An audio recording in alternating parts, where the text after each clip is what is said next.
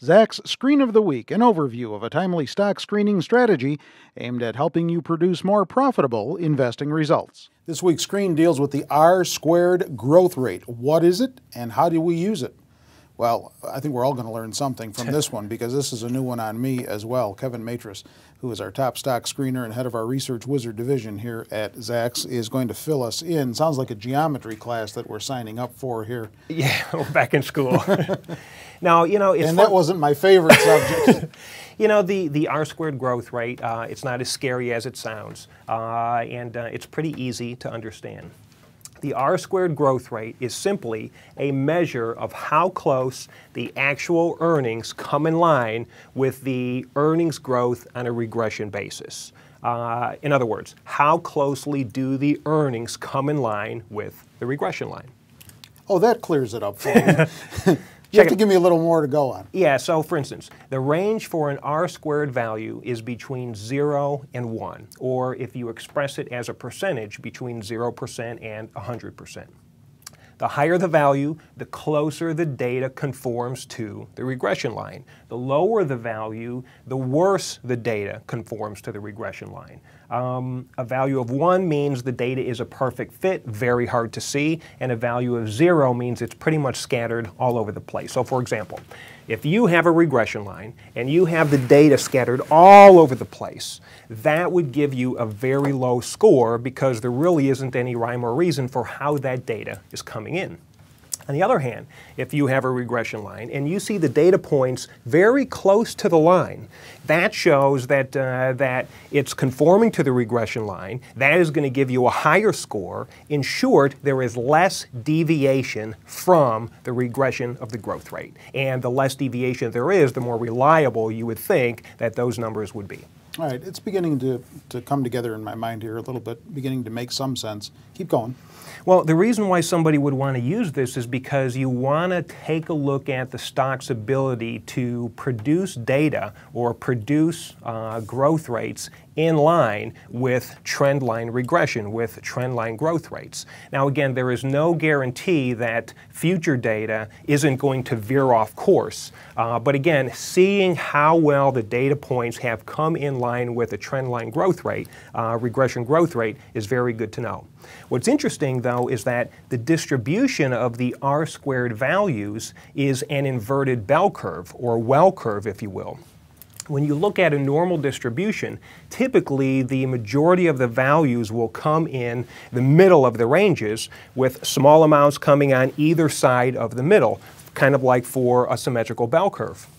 What's interesting is that this was a well curve, so you had the majority of the ranges coming in on either side with a smaller percentage coming in the middle. For instance, 28% of the R-squared values fell within the range of 0.33 and 0.66, with roughly 38% falling lower than that and roughly 38% coming in higher. So it was a very interesting distribution, so I decided to test it. Before I did though, and before I saw how the values were distributed, I first thought that a value of 1 was going to be the best fit, with 0 being the worst. But when I tested it along with a group of other items, I had found that those values were the least reliable, and I had found a range that produced the overwhelmingly best results. And that's what we're going to talk about in this week's screen. All right, it's beginning to make more sense to me now. The more I hear you cite examples and explain it. Is it expressed R to the second power as well? No, it's it's a very simple value, you know, just 0.3 or 0.6, but again, that is really just a percentage. So 0.5 is really like 50%. Right. But anyway. Screen parameters. Yeah, here's the screen. First off, I'm looking at companies with a Zacks rank of less than or equals to 2. So again, we're looking at companies that are buys and strong buys by Zacks. The R-squared EPS growth rate, I'm looking for companies within a range of between 0.50 and 0.66, which in short means 50 to 60% fit with the growth rate regression, and again, that happens to be one of the best tested ranges. Also, too, I'm looking for the PEG ratio to be less than or equals to 1. I want the PE using 12-month EPS to be within a range of between 5 and 15, low multiples, especially in this environment. And again, I want the percent change in price over the last 4 weeks to be greater than -5. So it cannot have fallen more than 5% within the last 4 weeks. And I'm also applying these parameters to prices greater than $5, as well as volume greater than or equals to 100,000 shares. Here's the kicker, though. I tested this strategy over 2008. I did so using a 4-week holding period, and I ended up doing a robustness test where I started it on multiple different start dates. What's interesting is that this strategy in 2008 showed a average total compounded return of 13.7%, while the S&P lost 35.7%. So the returns, especially in last year's debacle of a market, were absolutely fantastic. All right, an example of a stock that came through the screen. We're going to do one even better. I've got all 6 stocks that came through the screen this week. Day. And here's what they are.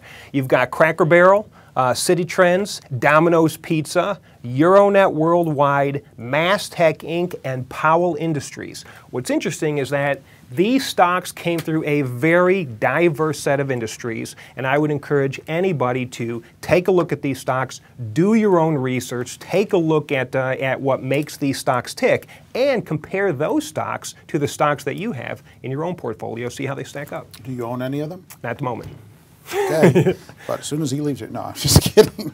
And if you would like to actually take a look at the text version of this piece to try to get a better understanding of what Kevin talked about in this brand new screen that he launched on us here today, go over to Zacks.com, especially if you're accessing this video outside of Zacks.com. And if you scroll down about midway down the page, you'll see Kevin's picture with the headline of this current piece right next to it. Click on it, it'll take you right to it. Kevin uses the Research Wizard to achieve all of his screens, and if you'd like to be more like Kevin, and who wouldn't these days, you can go to Zacks.com/Research Wizard and find out more about that piece of software as well. With Kevin Matras, I'm Terry Ruffalo.